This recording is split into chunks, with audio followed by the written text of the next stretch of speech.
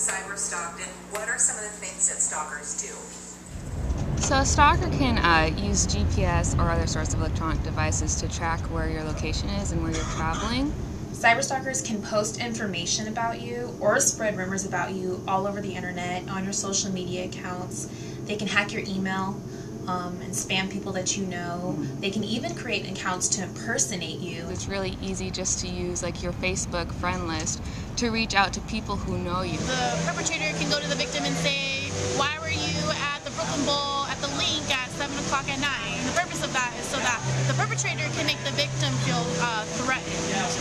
So what are some of the things you can do to help protect yourself? So one of the most valuable things you can do is change your passwords often and try not to use the same password on multiple websites. Or say you are posting where you are, maybe post it 20 minutes after you leave. So you can turn off the different location services on especially like your phone, but even things that you might not suspect, like your laptop, your tablet, or your camera.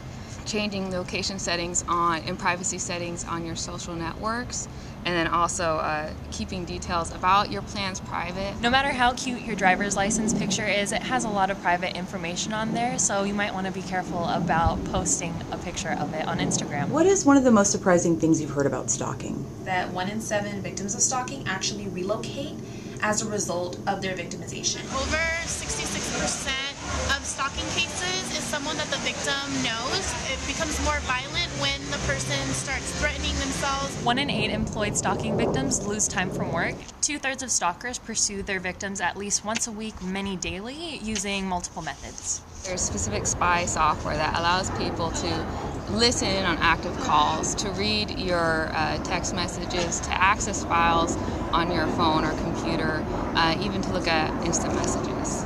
A lot of people drop out of school, get barred from going places because the stalker shows up to those places and is causing all these public disturbances.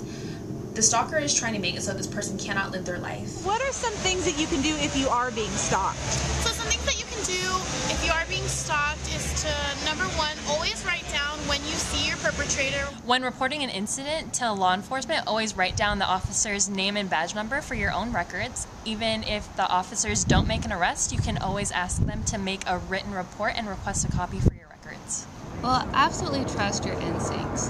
If you feel like you are unsafe or in danger, then you probably are. One of the great or most important things that we recommend is creating a safety plan. So that is your plan of action when you run into this person. Know where you can go, who you can call for help. Start changing your routine so that you're not always going to the same coffee shop every morning. The Stalking Resource Center at victimsofcrime.org has great resources about stalking.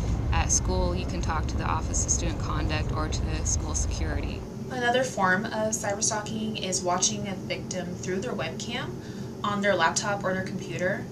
So to combat that, you can just cover the webcam with a sticky note, piece of a Post-it note so they can't see you.